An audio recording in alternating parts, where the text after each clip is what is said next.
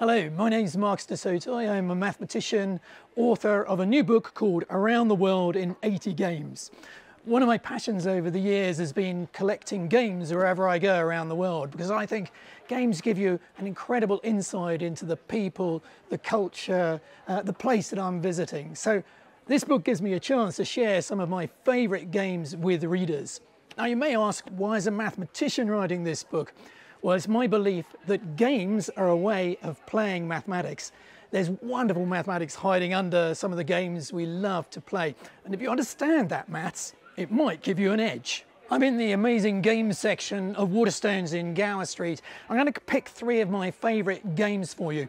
And the first one is actually a very ancient game, perhaps one of the oldest games in the world. It's backgammon.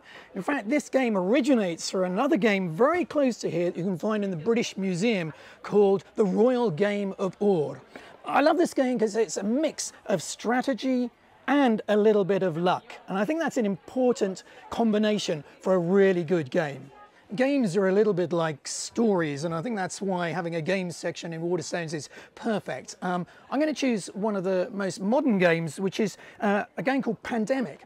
Now this is rather a special game because rather than playing each other, you all play collectively together against the game. So you either win or lose collectively. So this is great if actually you're playing with your partner and your partner kind of hates being competitive against you. You can play with your partner with this game against the game. My third game is a game which my kids love to play. It's really simple. It's called Double.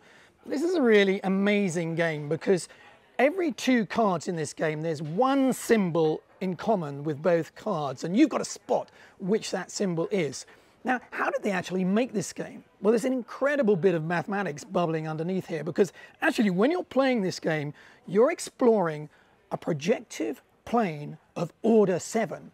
So every time you spot a symbol, that's actually a line through the 2 points represented by the cards. So this is an incredible piece of mathematics and a great game.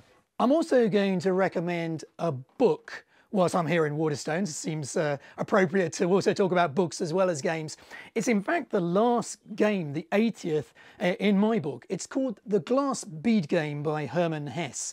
And this is a futuristic game. It's never quite clear how you play it, but it seems to be a game where you have to do a fusion of kind of art, music, history, mathematics, science. And when I read this book as a student, I realized this is the game I want to play. So I think my book, Around the World in 80 Games, is kind of a move in the glass bead game.